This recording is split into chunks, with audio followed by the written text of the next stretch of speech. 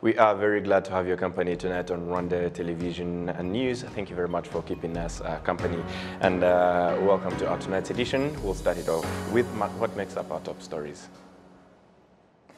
The National Commission for Human Rights has called on responsible authorities to set up efforts in reducing overcrowding in Rwandan prisons. Some of the traders in the city of Kigali have embarked on working for many night hours in order to help residents access goods and services.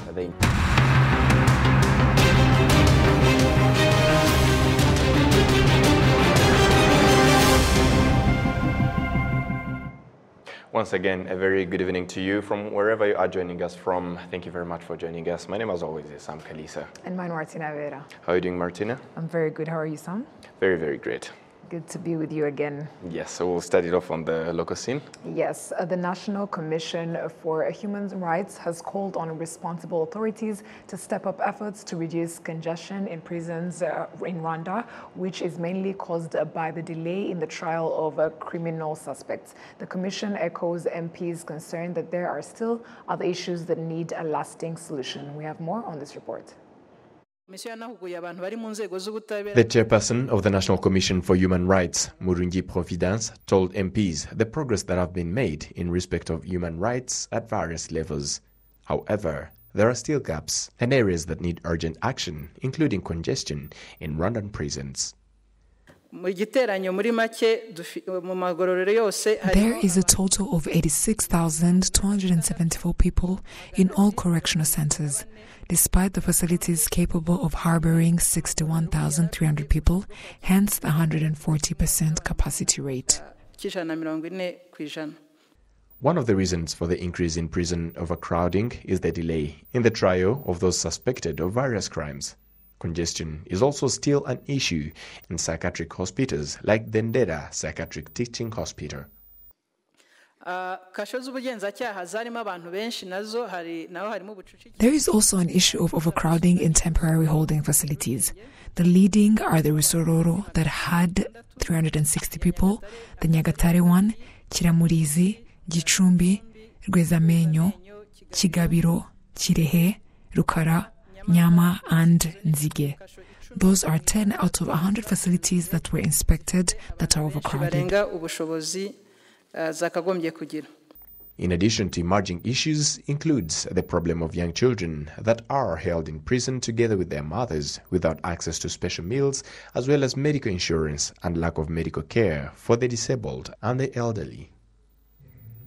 Deputies and senators suggested solutions for some of these issues. I want to know if the Commission has information. Why is the food not transferred to the temporary holding facilities where prisoners are taken before going for trial for a specific period? Yet, it is clear that they have to take certain types of food. The Commission visited various refugee camps, correctional centers, institutions, and families that help young children, as well as transit camps. In each of these institutions, human rights were properly respected, despite a few issues that need urgent action and response. Refugees and immigrants who have been hosted by Rwanda affirm that Rwanda is a safe place to reside in and understands the pain of those who are in danger. We do have the details with Adam Squizera. The government of Rwanda says that the history that made many of its residents find themselves in a refugee life is one of the reasons why the country feels responsible to host asylum seekers. In various refugee camps across the country, you find there are refugees from neighboring countries, especially those from the Democratic Republic of Congo, including those who've been in these camps for almost 25 years ago, and Burundians who've been there for more than 8 years. We get a capital from Ingomoko, which provided us loans to start small businesses, which literally assisted us to develop ourselves in these camps. These fundings also helped me in raising my capital as well. Apart from hosting the refugees from neighboring countries, the government of Rwanda has also pledged to help those who have been oppressed for a long time in Libya trying to migrate to European countries, whereas since 2019, Rwanda has shown its interest in solving the issue of migrants, including those who have been abused or taken hostage while trying to cross the Mediterranean Sea.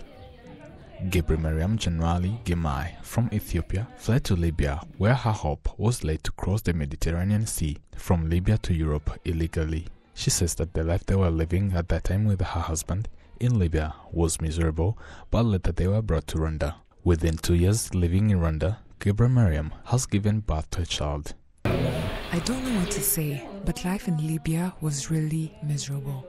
In Rwanda, especially here in the camp, we live well, life is good, because we are taken care of in many ways, which means that we are good in this place. Rwanda is one of the countries on the African continent that has shown its uniqueness in various programs that are dedicated to help refugees and migrants in finding asylum and integrating the society, as well as providing them a safe space to reside. This is affirmed by some of the students came to continue their studies in Rwanda through the partnership with the University of Medical Sciences and Technology UMIST, where the students have fled from fighting that is still ongoing between the state forces and the Rapid Support Forces, RSF.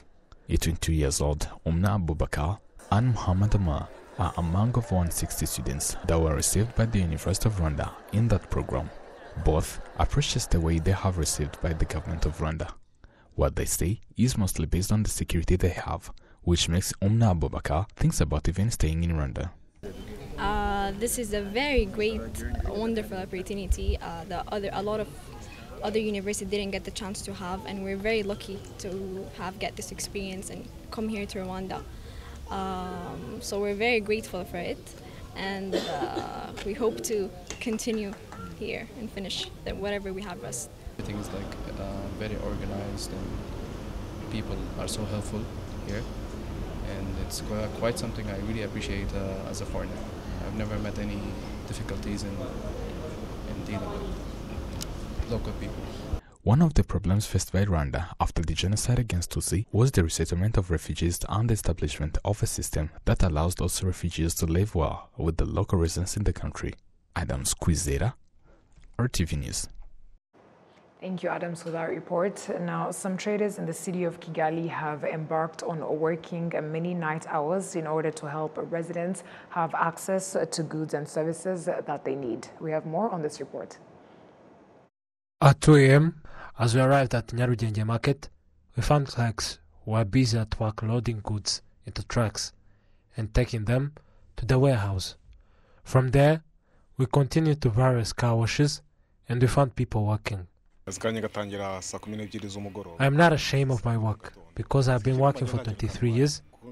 I start at 6 p.m. in the evening and conclude at 2 in the morning. I came as a young man and I have a family of 5 children and a wife. I charge 3,000 per car and I pay 1,500 for taxes and remain with the rest. This clerical job does not require a lot of food, but to do it, it requires experience because you may have eaten lots and fail. I am 52 years old, but I carry 125 or 100 kilos. Among the activities that are carried out at night in Kigali City include the processing of animal products so that restaurants and hotels can get what they use in preparing meals. It is around 3 in the morning in Nyabugogo Battery. Olivier Mbabazi works there.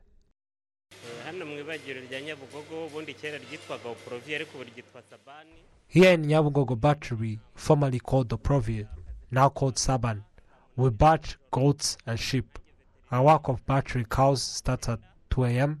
We can batch between 150 to 200 cows. After battering them, we put them in cold rooms for 24 hours, and then we go to the market. Then, afterwards, we substitute them with the ones that we batch at night.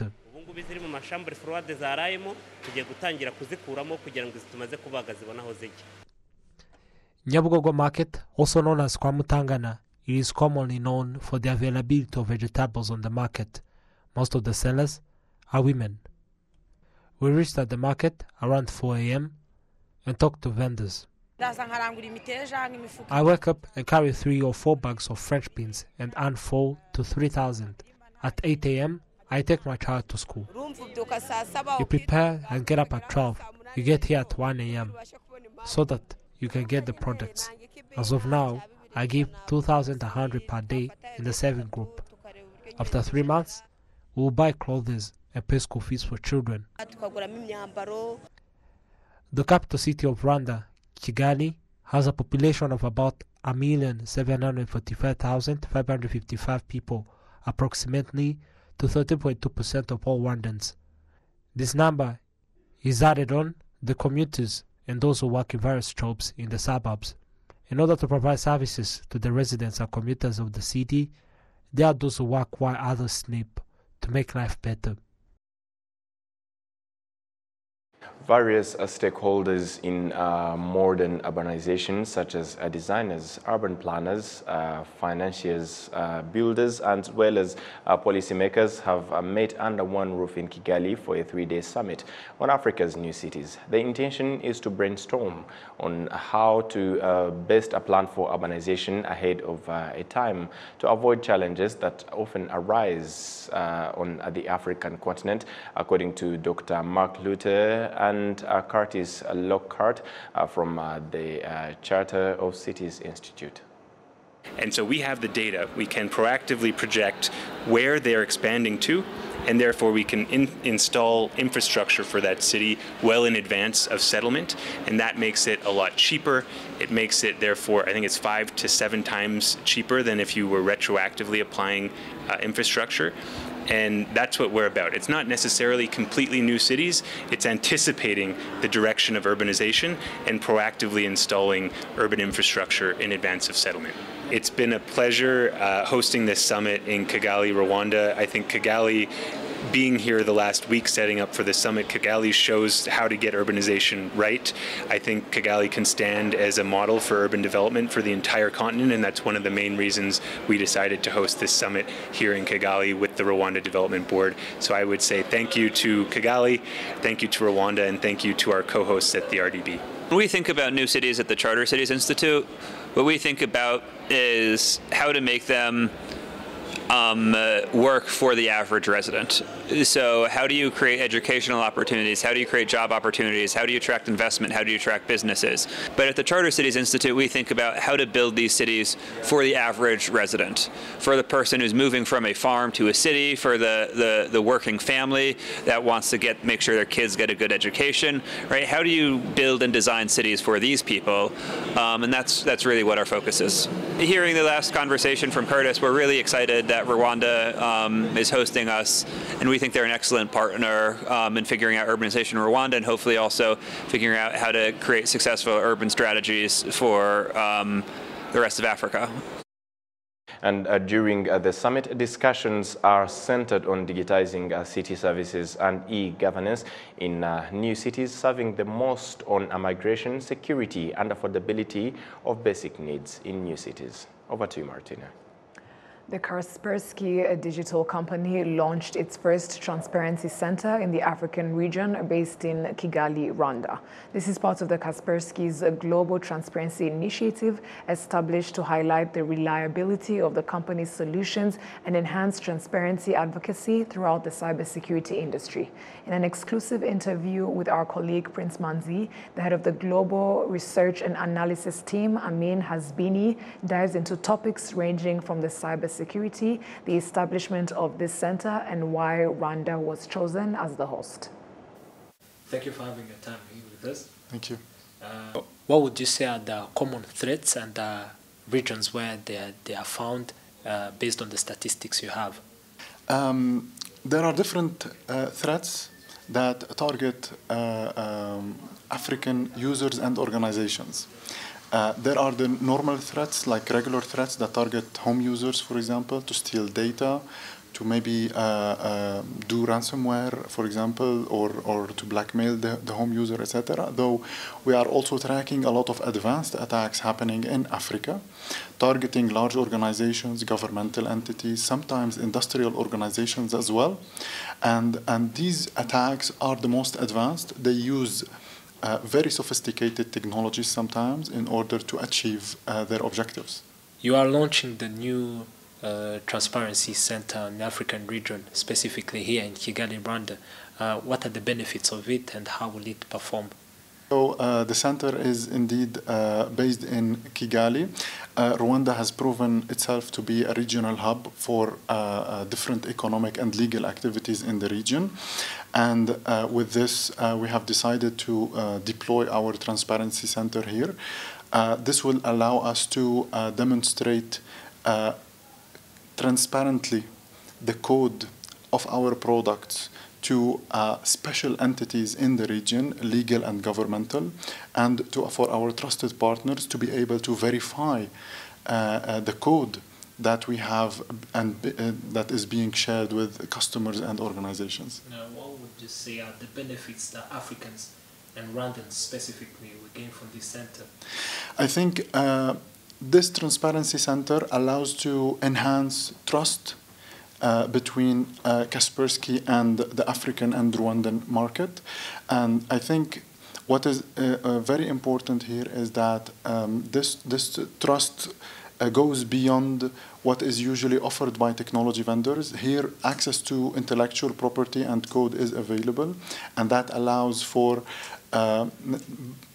going beyond the boundaries of the usual levels of trust, mainly because as a foreign technology vendor coming from outside Africa, Kaspersky permits itself to be trusted better than other vendors, and via transparency centers that allow to verify actually what Kaspersky can do and how it does it. You do realize that we have a limited market-ready skills in cybersecurity in the region. What are the best models to bridge this gap?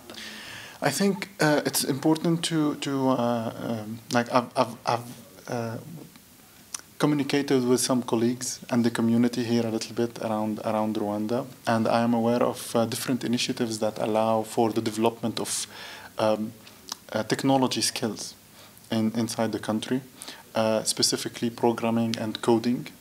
And these kinds of initiatives are usually very well supported by private and public entities. At Kaspersky, we are also participating in some of these initiatives as well globally, which allow to enhance, from one side, the skills of users and students in universities sometimes. However, it also allows for the sharing of intelligence, sharing of the different details about what cybersecurity has evolved to become, the new technologies used in defense for users and organizations at home or in organizations of small or large size. This was an exclusive interview with Amil Hasbin, the head of global research and analysis team at the Kaspersky. I'm Prince Manzi. This is RwandaTV News.